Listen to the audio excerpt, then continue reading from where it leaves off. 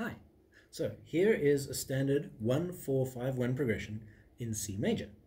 We've got chord 1, chord 4, chord 5, and we know that wants to go back to chord 1, right? And we know that that cadence is called a perfect cadence. And it's perfect because we've got that tension of the chord 5 that just really wants to resolve back to the chord 1, right? The tonic chord. And that feels like home and centered, and it's not tense at all. Okay. But what if I didn't go to chord 1? What if I went somewhere else instead? So the 1, the 4, the 5, and then here. Doesn't that feel like we've gone just like in a completely different direction? We've changed gears. And that is called the interrupted cadence. So what's going on here? Well, what have we done? Well, we've interrupted that nice dominant, that tension that wants to resolve to the tonic, and instead of resolving it, we take it somewhere else. And so we've interrupted its resolution back to the tonic. Instead of going back to the tonic chord, we're going to the sub-mediant chord. So, why is it feeling like it's interrupted? Well, first of all,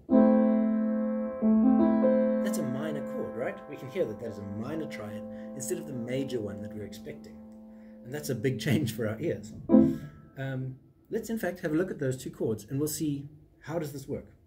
So it should have gone to the tonic, right? That's where we're expecting it. And tonic in C major is C, E, G. And the submediant in C major is A, C, E. Now hopefully you'll notice the C and the E are common notes between those two chords. And so it's just that G that becomes the A, wherever you want it to become the A. That's the only difference between these two chords. And yet they sound so different. But this is part of the power of this interrupted cadence. Because I can keep my melody. Let's start the melody up here. We've got the tonic. Tonic, the do, right? And so I can have my melody tonic to the subdominant, to the dominant, and to the tonic. Right, that's normal. We resolve that leading tone, resolve to the tonic, and I can keep that. Tonic, leading tone, and tonic. And my melody can stay on the tonic even though the rest of the chord has changed to this minor feel. And that's quite surprising to us. How this is normally used is as a kind of a false ending. It's often used as a false ending.